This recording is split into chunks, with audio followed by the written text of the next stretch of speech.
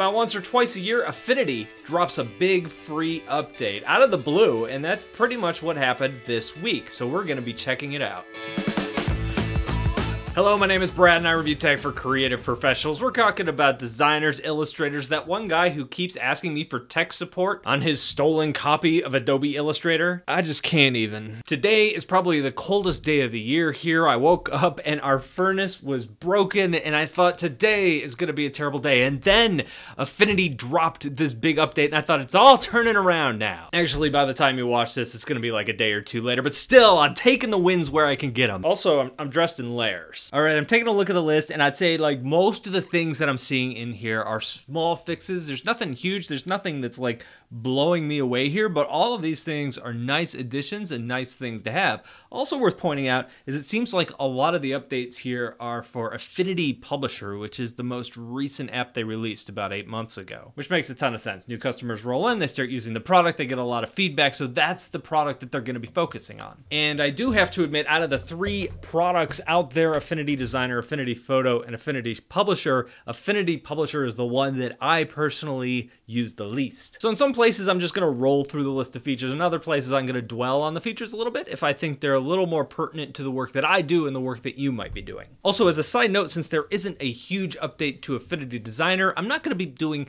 like a huge update to my Affinity courses, neither the iPad or the desktop version. And also, if you want those courses, there's discount links down below. Plug, plug, plug, plug. Anyway, sorry about that. On to the video. Let's start with Affinity Photo. One thing that I do want to point out before we get rolling too deep into this is that these features have rolled out for both the desktop version and the iPad version of these apps. There's 1 or 2 things where that's not the case, and I'll point it out if it's OS specific. The first one's a big one to me. It's the ability to use smart objects that have been imported from Photoshop documents. Adobe Photoshop has this concept called smart objects. Say you import a logo and you shrink it down to make it look good, and then the client comes along and says, make the logo bigger. And if you have a graphic file embedded in your Photoshop document and you enlarge it, what happens? It gets blurry. But if you use a smart object, that smart object remembers the original file size. So when you increase the size, it's not going to get as blurry. It's going to remember all of that data for you and keep it crisp. And so now we have the ability to use those in Affinity Photo. So why is this a big deal? Well, apart from actually being able to create a smart object and use it,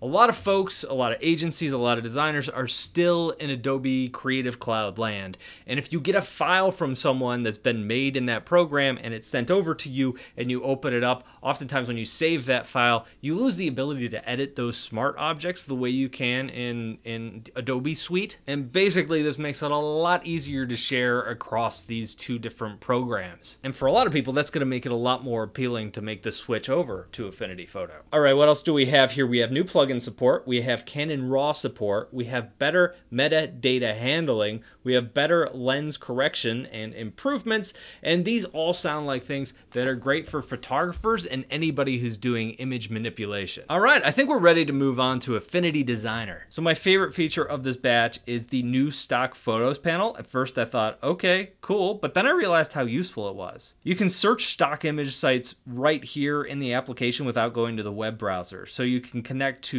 Unsplash, which is a free stock photo site that I like to use. There's others in there too, of course, but I can search for photos there. I can just drag and drop right out of that panel. And I realized this is a big time saver. I usually round up a bunch of stock photos before I even start designing and try them out, but being able to do that right here in this application cuts out at least 1 or 2 steps. Another thing we have is stroke improvements. Some big improvements here. If you have a complex stroke, oftentimes that will turn into a shape that might have more points than you really expected it to, more complicated than it needs to be. So what they've done is they've just jumped in here and they've streamlined this. This sounds like more of a under the hood sort of thing, but it's nice to have, especially if you use it a lot. Another thing that's kind of under the hood here is the Boolean operations improvement. They say what this does is it speeds up the combining of shapes or cutting one shape out of another, that sort of thing. Next, I'm going to talk about Publisher, and then I'm going to talk about some of the cool features that all 3 of these apps share. Now, as I've mentioned before, I haven't used use Publisher all that much. I've just played around with it, so I'm just gonna roll through this list. Live document pre-check to cut down on errors before you go to print.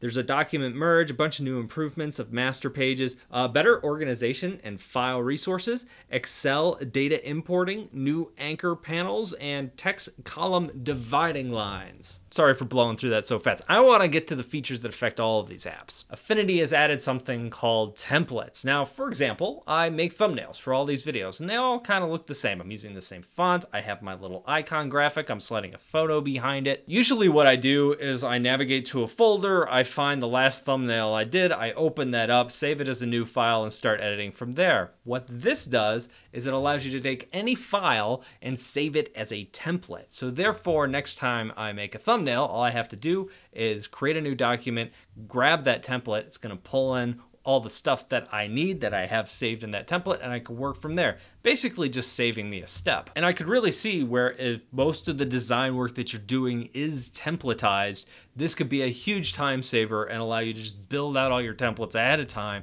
and just grab those and go. I could also see this being used a lot in interface design, especially if you have a design system with a lot of components in it and you just want files that already have those components built in. Also could be a huge time saver. Another thing they've done across all three apps is they've changed their new document screen. They've made it more robust, added more options, and of course they're integrating a lot of those template things that I mentioned before. There's also a unified toolbar. Now, a quick note on this one, this is Mac OS only right now. Another Mac only feature is the use of Apple keyboard shortcuts for text editing. Honestly, I'm not sure what this changes, but I'm sure there's someone out there who's commenting right now saying, thank goodness they've added this. And another thing they've added, and this is iPad only to Affinity Designer and Affinity Photo, is the ability to customize your own keyboard shortcuts. So if your iPad has a keyboard, you can go in there, go hog wild, make all the shortcuts you need. So that's the update. For me, there's not a lot here that I'm like super excited for. It seems like just some nice quality of life improvements, although I geeked out enough for like 3 years worth of updates when they released the isometric grid a couple months back. If you want to see what I look like when I get really super excited, I'm going to throw that isometric grid video over here.